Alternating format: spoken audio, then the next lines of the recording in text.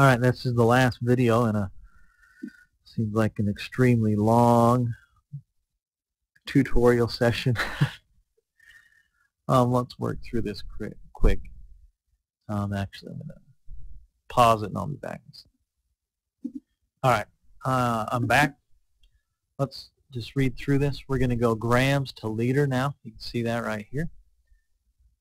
Alright, in grams to liter, we're going to look at our map. We start in grams. We're going to go over one, over another one, and then up. Now, you can also, in the same breath, say liters to grams, where we go down, over, over. So it works either way. Let's read our problem. Sulfur and oxygen combine to form sulfur dioxide in a composition. How many grams of sulfur? Alright, so first, write and balance the equation. So S plus O2 goes to SO2. That couldn't be more simple. That's 1, 1, and 1. Next, determine what we want in our answer. It's grams of sulfur. Next, find what we are given. We're given 17 liters of O2. Alright, so here we are. We're starting in liters. We're ending in grams. So we're going to go down using 22.4 liters per 1 mole. Then we're going to go over using the ratio of coefficients. This will be easy because it's 1 to 1. And then we use the gram formula mass of whatever our desired unit is, and we will be ready to go. I'm pretty pumped here.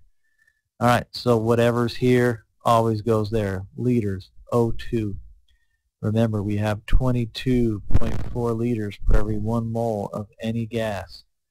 For this one, it's O2. Alright, remember whatever unit is there goes there. This is the ratio of coefficient step. So I have 1 mole O2 for every 1 mole of S. Alright, that is looking good. Our next step is our gram formula mass.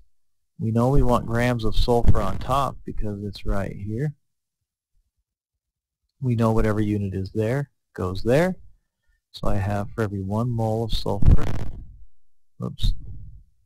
I have 32 grams. That 32 grams came from my element box for sulfur, which says 32 and 16.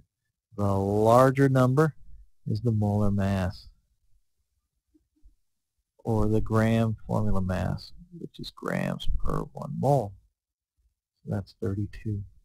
Alright, then I'm just absolutely excited. We're just going to plug these numbers in. We're going to take 17 and multiply it by 32. Then we're going to divide that number by 22.4. And that equals 24.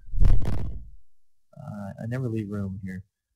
24.3 is what I get grams of sulfur. Alright, hopefully that made sense. These are usually pretty simple. We just need to know that ratio of 1 liter per 22.4, sorry, 1 mole per 22.4 liters and the molar mass. And we've got it. Alright, that concludes the tutorials. I know there's one more section, but it's very simple and we'll cover it in class. Alright, please do more homework than just the ones I did for you.